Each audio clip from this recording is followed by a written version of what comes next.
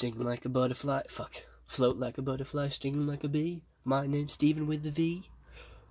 Wagwan, welcome back to another YouTube video.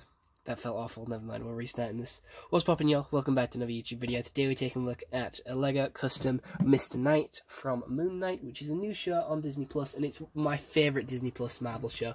I've never heard of Moon Knight, I lie. I have heard of Moon Knight before the show came out, but I wasn't too interested in him, because I prefer, like, Iron Fist, Nova, Iron Fist, Nova, fucking Spider-Man, Deadpool, Rocket Raccoon, but I did know about him from a very old TV show called Marvel Superhero Squad when they had figures out for him. I do have a Moon Knight figure. It's like a very old Moon Knight figure.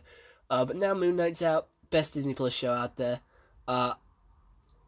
Seconded to Loki and then Falcon and the Winter Soldier. And last was definitely WandaVision. WandaVision was shite, in my opinion. But Moon Knight, going on to here. I like Mr. Knight. I think he's funny. The Wagwan made me laugh out loud.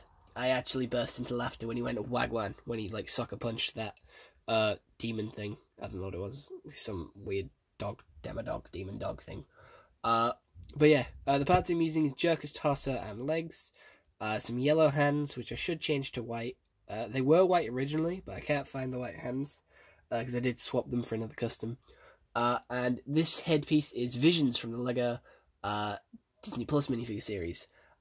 I did get 3 Visions, I do believe. I got quite a few Visions because I did want to make quite a few Speedsters from the Flash show. I wanted to make, like, the white Speedster villain. I forgot what he was called. And I also wanted to make it's Flash's son, Impulse. You can go check them out on the channel.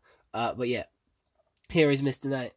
Very good character, best character from Moon Knight, and I can't wait to see more. We are only on episode 3. I think there's 6, there could be 9, but I am very excited to see how far and what they do with it. Because after this show, I am not looking forward to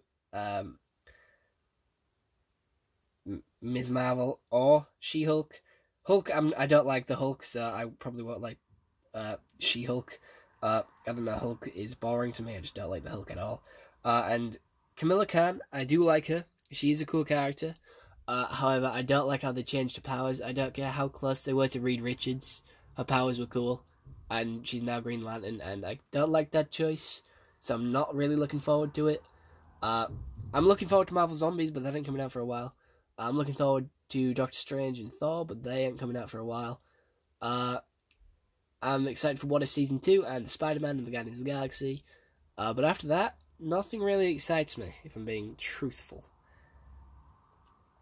So other than that, hope you enjoyed. See you all next one. Have a nice day, and goodbye. Stay home and stay safe. Bye-bye.